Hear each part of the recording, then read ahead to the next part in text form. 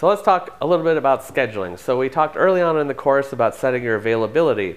Now, one thing to consider as well, though, is what is scheduling. So you can't obviously or schedule back-to-back appointments unless they literally live, next door within 2 minutes of each other. You need to give yourself time. Being a dog walker is one of those things where you could easily say you're going to walk somebody's dog from 10 a.m. to 10:30. So you get back at 10:30, but now you have to, unleash the dogs. Maybe you talk to the person a little bit. Oh, the dogs did great on their walk, etc. So you certainly don't want to schedule yourself for a 10:45 dog walk, 15, 20 minutes away. You're just not going to have time.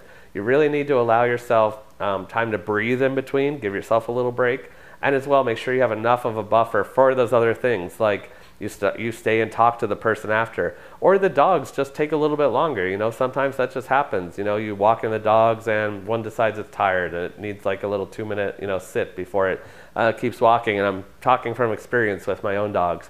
So things like that can delay you. So definitely schedule yourself effectively.